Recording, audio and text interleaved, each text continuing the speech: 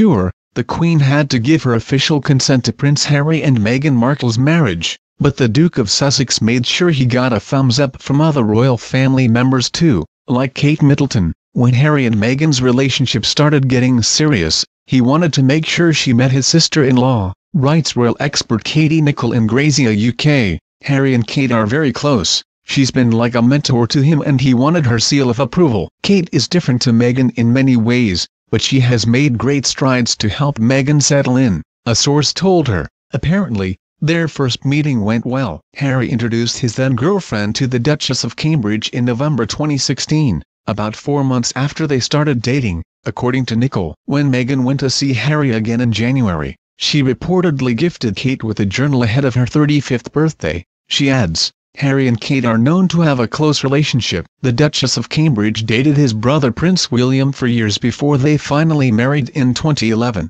giving the now-in-laws plenty of time to bond. The Duchess helped fill the gap in Harry's life that was left by Princess Diana's death, according to a 2017 Newsweek feature on the prince. Part of the piece reads, when she and William got engaged, Harry called her the big sister he never had. He often pops into their apartment at Kensington Palace, where she cooks him a meal. Roast chicken is reportedly a particular favorite. When Harry and Meghan finally announced their engagement in November 2017, Kate expressed her excitement over the news. William and I are absolutely thrilled, she said, according to People. It's such exciting news. It's a really happy time for any couple and we wish them all the best and hope they enjoy this happy moment. Nicholl's source described Kate and Meghan's friendship these days as still slowly blossoming. Kate has gone out of her way to be friendly to Meghan, and Meghan has been very grateful for that. Kate doesn't feel threatened by Meghan joining the family or her popularity at events. As Nicholl writes,